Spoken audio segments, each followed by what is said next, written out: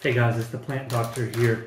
What we're doing today is we are going to propagate pothos. So pothos is perhaps the most popular indoor plant that we see for indoor landscapes. You can grow this about anywhere. You can grow it in heavy shade, south-facing window. I've even seen people have it outside under a porch. It can grow under just regular fluorescent light bulbs. So LED bulbs, fluorescent bulbs, it does good under. Halogen bulbs, halogen, what I'm sitting under right now, does not produce the right type of light. I'm not going to get into light science and infrared and all that right now. That's beyond the purpose of this video. We want to talk about how we propagate this, but this will grow anywhere. Some people call it the devil's vine because it's so hard to kill. Okay, so this is really what I start my students off propagating with at Sneak State. I've got this, I've got coleus, I got a few other things that are real easy to propagate, and then we'll transition to, ultimately I want them to know how to graft. So we'll get into grafting trees, some more technical stuff. But let's talk about two ways that we can propagate pothos. Okay, so I'm going to show you two methods. We're going to, one method, we're going to use a cup, and another method, we're going to use a saucer with some water in the bottom of it. So the first thing we'll do is, I'll do the saucer one. It's sitting right here in front of me. This saucer, you can see, is full of water. And what we're going to do is we're going to stick a cutting in this 4-inch pot. So what's in this 4-inch pot? In this 4-inch pot, and I'll try to shoot some B-roll film so you guys can see this better too. But in this 4-inch pot, we've got potting mix that is mainly peat. There's some vermiculite in there, but we're looking for something that's real heavy in peat. If your potting mix is heavy in pine bark, this is not really going to work well. We want something that's going to absorb water, and capillary action brings it up towards the surface of the pot. So all I'm going to do is this. I'm going to take my pot that's full of peat moss, mainly peat moss. I'm going to lay it right in the middle of my saucer that has water in it.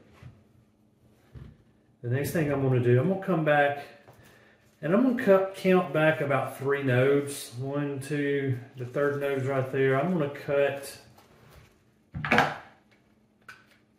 right here.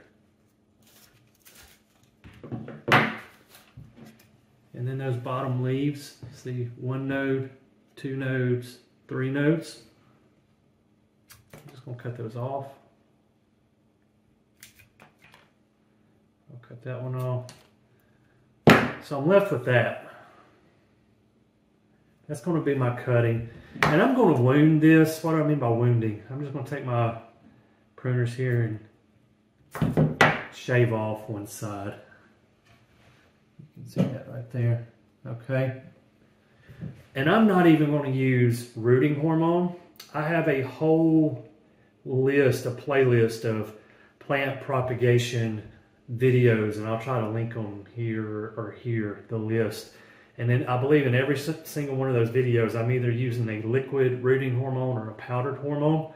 You don't even need hormone for this. So what I did, I just took my index finger, I made a hole down to about my middle knuckle of my index finger. I'm just going to stick this down in there. I'm going to cover that hole back up. And in about 6 weeks or so, that's going to have some decent roots on it. So what do you want to do with this once you have it here? Keep it in a window or under some fluorescent lighting or LED light. Here again, it doesn't take a whole lot. It takes a whole lot to kill these. You really have to work at killing these. They have to be neglected for a long time. As this saucer becomes dry, I'll just put more water in the saucer and let that capillary action take that water up through the pot to get to the plant. And that's how we're going to water it until it roots. You'll be able to know that it's rooting if you take your index finger and your thumb and just lightly pull on it. And if you see the soil moving, you'll know those roots are starting to take down into your potting mix there. All right, so that's the first way that we can propagate pothos. The second way is actually kind of interesting. There's really no other plants that I propagate this way. I could probably do coleus this way, but just a regular saucer. I'm going to use a clear saucer for visual purposes here.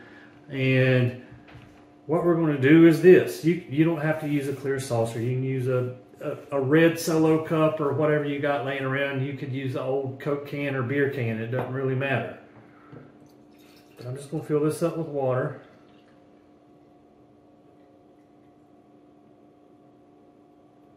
All right, so now our little saucer filled up with water. And over here, I have some cling wrap. So you just need saran wrap or cling wrap, anything you could use a piece of cardboard with a hole cut out to do this. All we're looking for is something to hold our cutting up in the water. And I'm going to use this cling wrap. So what I'm going to do, I'm going to pull that nice and tight over my cup. I've got a rubber band here. I'm going to wrap that rubber band around it just to hold it in place. And then the next thing I'm going to do, I'm going to take my pruners here, and I just cut a little bitty slit in the top of the cling wrap. And the same thing as before. I'm going to find one of my longer stems. Here's a good one right here. I'll count back 3 or 4 nodes.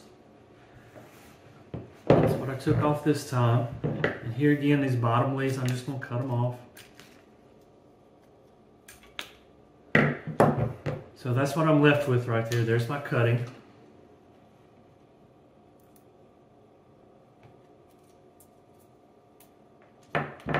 And I'm going to wound this one as well. So I'm just going to take my pruners on the side and cut it like that. You can see there. And we are going to stick this right in the pot. Now here's the important part. Make sure that the bottom of your cutting is a couple inches down in the water. I'm going to try to hold this up to the camera, and I'll probably shoot some B-roll of this as well to get a better shot. But you can see there that the bottom of that cutting is clearly in the water. The cool thing about doing it this way, you can actually see the roots begin to grow. So after 2 weeks, you'll start to see some swelling, some nodes develop. And after another 2 weeks, you'll start to see some roots come out. And after about 6 weeks, you'll have a cutting that you can take out and pot up. And so that's the 2 ways. So we have the saucer method and we have the cup method. And those are the 2 really simple ways that you can propagate pothos or devil's vine. And if you're new to plant propagation, this is a great plant to start with. Guys, as always, thanks for watching The Plant Doctor. If you have questions or comments, please put them down in the questions or the comment section, and I'll do my best to answer those. Thank you for the subscriptions and the likes. We're almost up to 2,000 subs now, and that's because of you guys, and I really appreciate it. It's really fun to see this channel start to take off a little bit. Until next time, happy gardening.